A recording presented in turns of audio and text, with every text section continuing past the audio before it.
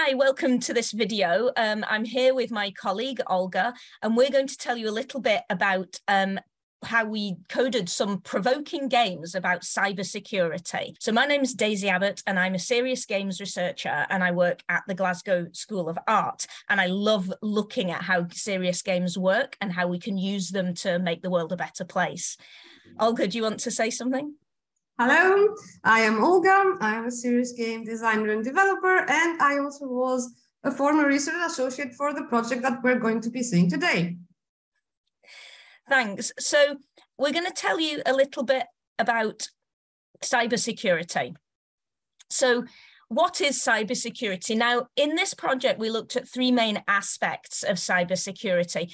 And one is about how secure is the actual code that we're using. So code is all over the place, but is it actually secure? The second aspect we're going to look at is the security life cycle, which is more to do with the context of software development. So it's to do with humans and communication and resources and workplaces. And then there's also a third aspect, which is API. Olga's going to tell me what that stands for. That stands for Application Programming Interface, which Fantastic. Is the way that coders can reuse code that has been created by a team of developers in order to then produce new pieces of software. Brilliant. And yeah, so these are kind of the interfaces between different kinds of systems and how different systems talk to each other. So we worked together on this project called the Secrious project. And the Secrious project takes a game-based approach to improving knowledge and attitudes about cybersecurity. And we wanted to use games to help coders and other people who work with coders to think about cybersecurity and even to hopefully change the way that they code so that their code is more secure. And now I think we could have a little chat about serious games, Olga. So how would you define a serious game? So if I'm to quote literature, I would say that a serious game is a game that has a purpose other than just entertainment.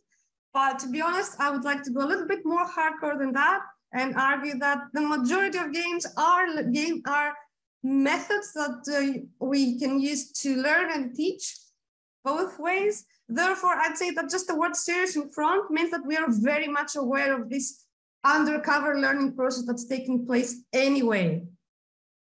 Yeah, and they're called lots of different things, aren't they, serious games? But I think that definition is a very good one. It's where we use games to do something that's not just about playing for enjoyment. And that can be lots and lots of different kinds of things. So I'd like to then introduce the idea of provoking games. What are provoking games? So to help people create good games about cybersecurity, we designed some very short games that we hoped would provoke conversations or arguments even about cybersecurity concepts. So the games that we designed, they're intended to be played before a game jam. And then at the game jam, the participants are going to reflect on and discuss the concepts that were raised by the game with some experts in cybersecurity. And we hope that this means that they would learn a lot whilst having these conversations. So our hope was that after having played the game and kind of trying to figure out what the game means, the game jam participants would be better able to participate in designing their own games. Is that about right, Olga? That sounds just perfect. We were trying to get them into that critical thinking mindset to analyze what they're playing so that they would have their very opinionated sometimes approach when they were designing their own games afterwards.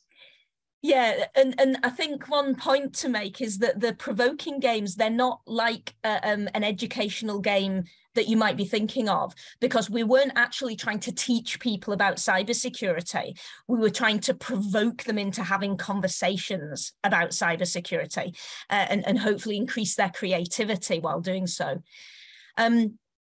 So we define this idea of a provoking game as a game that uses the techniques from reflective game design. And Olga talked before about critical reflection. So we were trying to get people to reflect on the game and to kind of use the knowledge and the emotions that came from the game to inform their future work. So we were hoping it would help people have a better understanding of their sense of purpose as a secure coder or somebody who works in the software development lifecycle. Quite an ambitious goal, I think.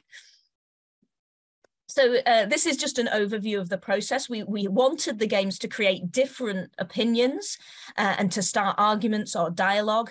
And then by having this dialogue to really deepen the understanding between cybersecurity experts and coders who are not cybersecurity experts and people who are designing games about cybersecurity. Olga, do you want to talk a bit about our overall design principles? Sure.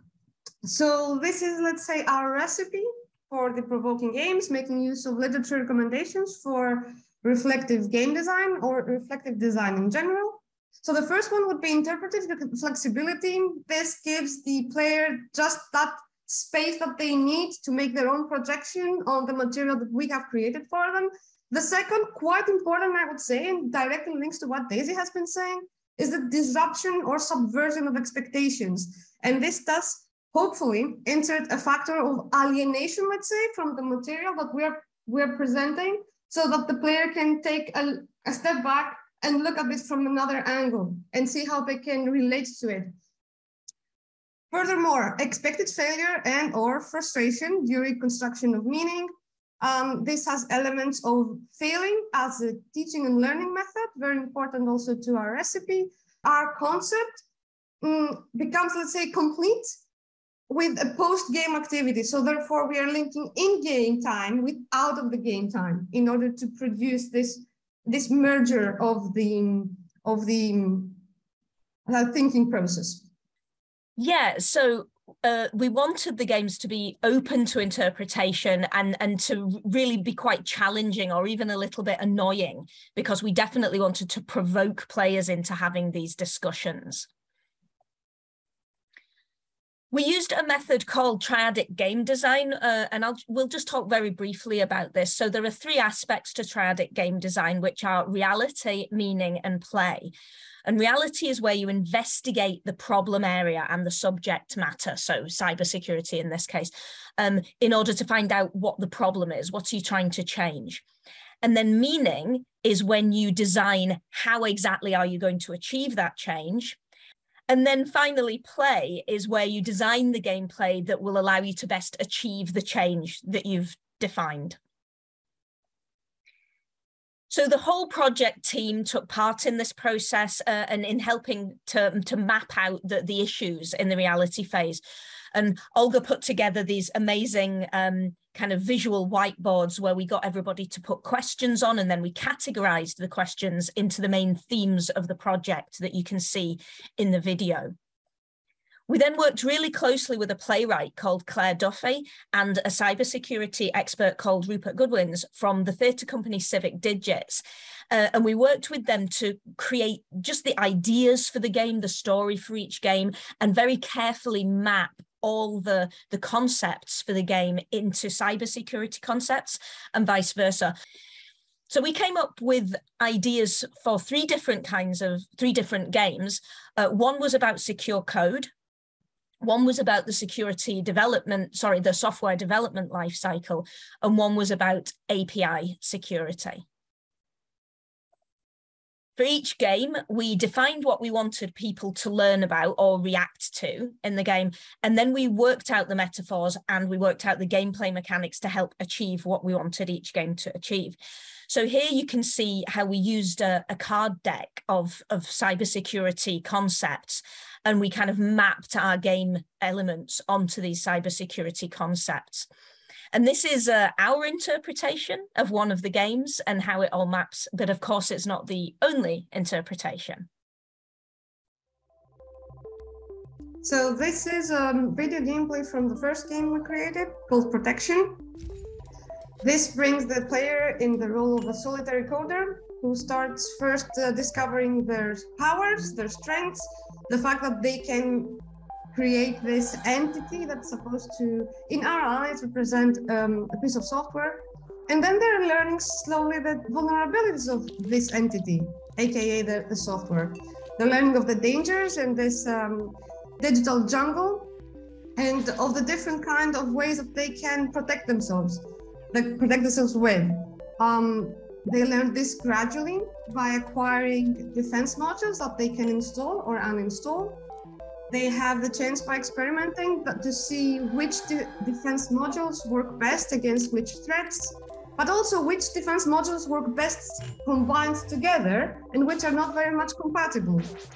But then also they have the chance to kind of figure out long-term strategies in order to achieve their goal, which is to arrive at the end of this perilous path when they figuratively, let's say, change level, their operating system gets an upgrade.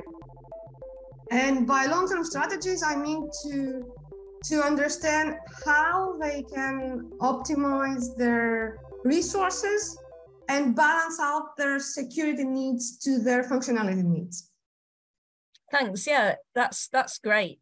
And I wanted to just briefly show this image here, and this is called a gameplay loop. And what it is, it's a kind of visual representation of the overall structure for the game. And the blue boxes show what kinds of behaviors people would use in the game. So, you know, we have one that says explore. This is because we wanted people to have to figure out the game for themselves, you know, use exploratory learning and experimentation. And then the yellow boxes represent the actual game mechanics that we're using. And the notes here are how we implemented them in the game itself. So movement to explore the rainforest, and then selecting or collecting, which is gathering the upgrades that Olga was talking about. Okay, so I'm going to play another short clip of gameplay footage from our second game now. And Olga, would you mind just saying a few words about developing this other game and what Unity is like as a coding platform? Happy to. So the process of developing the second game was quite different compared to the first one. Not only because we as a team had already figured out how to work with each other very well, but the challenges that it presented were quite new. So as you can see, this is a turn-based puzzle game. It's quite different from the first one, which was more in the style of a platform adventure game. Unity is a very friendly platform, very easy to get onto, and I think it's perfectly suited for this kind of material that we created. It really shined in that area. Most of the work that we have, most of the work behind these games will be readily available as a Unity package further on, if I'm not mistaken. Yeah, great, thank you. What we did during the actual game jams is we asked the people to play these games, the Provoking games, before they came to a game jam. And then we asked them during the game jam to try and do exactly what we'd done, which is to map the metaphors and the different aspects of the game to cybersecurity concepts. And this was then used to really provoke that dialogue between the experts, the cybersecurity experts, the serious games experts, and the game jam participants. And hopefully it really contributed towards them developing better games themselves in the game jam. So just to bring the video to an end, what are we doing now? Well, we're working on our third game, which is about API security. And we're also going to look at doing some research to test whether these Provoking games actually do what we think they do, because we don't have any data on that yet, except for our own observations. So we're going to do some research into that. So I'm sure Olga and I would both be really happy if you wanted to play these games. They're free online at the links that were shown in this video. Anything final to add, Olga? Oh, yes, please. If you do manage to finish the second game, please mail us your results. Okay, so that's all from us. Thank you very much, Olga, and thanks for watching. Bye. Thank you.